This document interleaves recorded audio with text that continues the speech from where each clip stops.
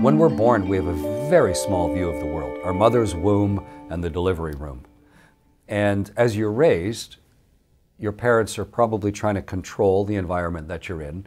And so you end up with a very centralized, tiny little view of the world, naturally. As you get older, as you travel more, as you read more, you start to understand a little more of the world around you. And all of those influences affect your choices in life. What are you going to imagine that you could be? If you've never left Main Street, small town Ohio, then you're probably not going to visualize yourself doing something that is wildly different than that. You're never going to be the head of a religious sect in Pakistan. You know, it's not inside your worldview. You can only draw your own aspirations and hopes and decisions based on the things that you even know exist. It's easier now to understand and see the world than ever in history. Our ability to communicate and our ability to travel has greatly improved. But space travel is sort of like the wildly exaggerated version of that, where you can go around the whole world in the time it takes to eat supper and see everywhere. See the whole world 16 times a day. That widens and deepens your worldview like nothing we've ever seen before in history.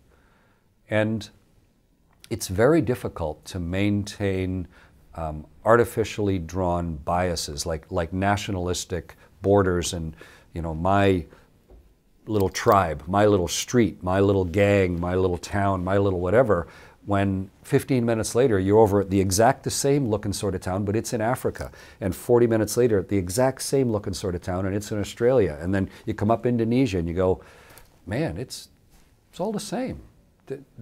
They build the towns just like we build our towns. And how are they then? It's just sort of all us. We're all doing this thing together. And everyone's got the same sort of hopes and dreams amongst themselves. And that pervasive sense of the shared collective experience of being a human being, that seeps into you on board a spaceship. Not the first time around. First time's overwhelming. But somewhere, 100 times around, 500 times around, suddenly the world becomes one place in your mind. It's not very big. And that, I think, is a really important worldview to have. Life can be full of magnificent experiences. Being at the wedding of a loved one in a beautiful big house of worship somewhere where there's the sound and the beauty and the structure, it affects how you feel that day. And you act a little bit differently. Or walking into a gigantic ancient redwood forest, your head is naturally drawn upwards. And you think a little different. It's not the same as just walking down your street. Well, imagine what it's like on a spaceship, where you're floating weightless at a window, where you see an entire continent in the time it takes to drink a cup of coffee, where you go from LA to New York in 9 minutes. And you see all of that history and culture and climate and geography and geology, and it's all right there underneath you.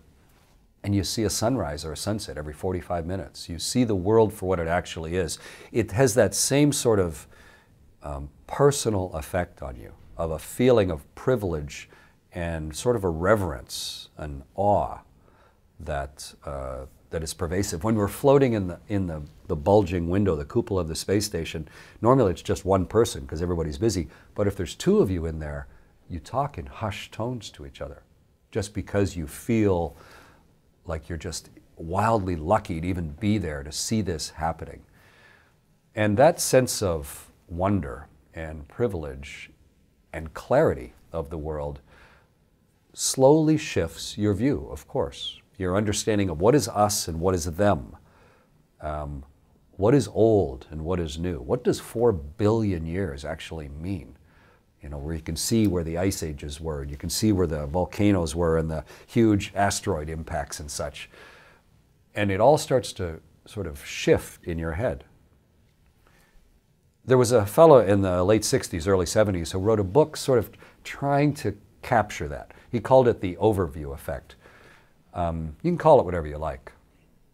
It doesn't have to be involved with space flight. It's more when you sense that there is something so much bigger than you, so much more deep than you are, ancient, has sort of a natural importance that dwarfs your own.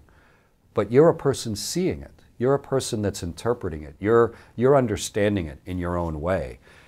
And you'd have to be a stone to not have that affect you. It changes how you think about things. But it's not the same for everybody. And it's not instantaneous. It's not like, hey, I've gone over 60 miles an hour. I'm now done this thing. It's very much a gradual, creeping improvement in perception of the world around us. I think that's what the author was trying to talk about when he wrote about the overview effect.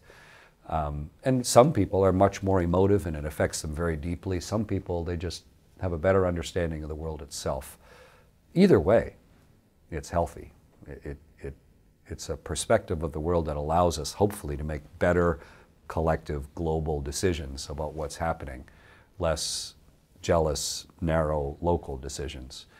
And we need that type of thinking if we're truly going to have this many people and this standard of living for the foreseeable future. We just need to see the world as one place, the fact that we're all in this together, and that we are in the position to actually understand it and appreciate it, and therefore make different decisions about it.